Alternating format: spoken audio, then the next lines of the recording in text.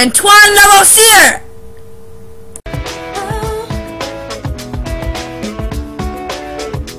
Lavoisier was born in Paris on August 26, 1743, to a wealthy upper-class family.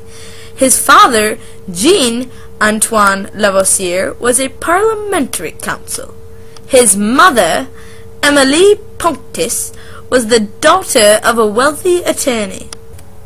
After the early death of his mother, Lavoisier was brought up by a maiden aunt. He had a happy childhood. He studied at the College Mazarin, in which he enrolled in 1754. There, he studied mathematics, astronomy, chemistry, and botany. He received an outstanding education in language, literature, science, and mathematics. He also followed his family tradition and pursued the study of law. It is safe to say that Lavoisier was an all-around, academically smart man. Rather than hanging with his friends on the weekend, Lavoisier worked on what would be some of the most astonishing accomplishments in history.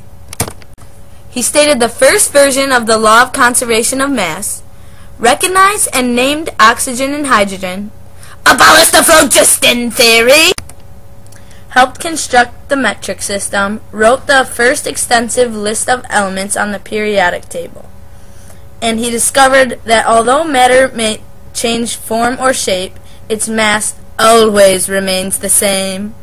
To everyone's surprise, Antoine shocked his friends and colleagues by marrying a 13-year-old girl.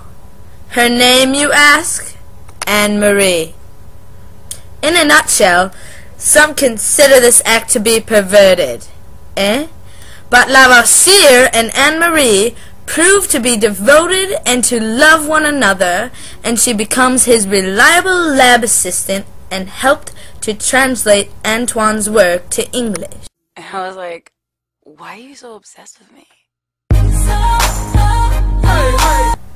Antoine Lavoisier is known as the father of chemistry. Some of his contributions are demonstrating the role of oxygen in the rusting of metal, as well as oxygen's role in animal and plant respiration. Lavoisier conducted experiments that showed that respiration was essentially a slow combustion of organic material using inhaled oxygen.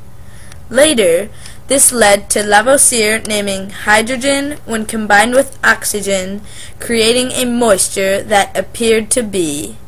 It's clean. It's cold. And that's what I call high-quality H2O. Lavoisier also did early research in physical, chemistry, and thermodynamics.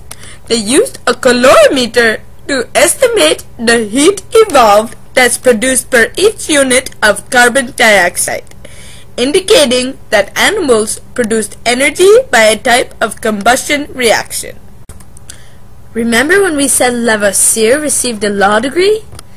He obtained a position as a tax collector. Tax collector by day, father of chemistry by night. He attempted to introduce monetary reforms to help the peasants. Lavoisier was branded as a traitor by the French revolutionists. Lavoisier was beheaded in Paris at the age of 51. Lavoisier's friend says, "It took them only an instant to cut off that head, but France may not produce another like it in a century." As Antoine's death approached, he had one more experiment planned. His last and final experiment was to determine whether and for how long a severed head remains conscious after decapitation. Lavoisier decided to blink as many times as possible after the beheading, and had one of his assistants count the number of times he blinked. He blinked 15 to 20 times. Ew. The man, the myth, the legend, Antoine Lavoisier, the father of chemistry.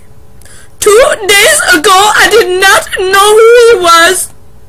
Right now, he is my hero. I hope you can all take from this and understand why this man is so important. Bye.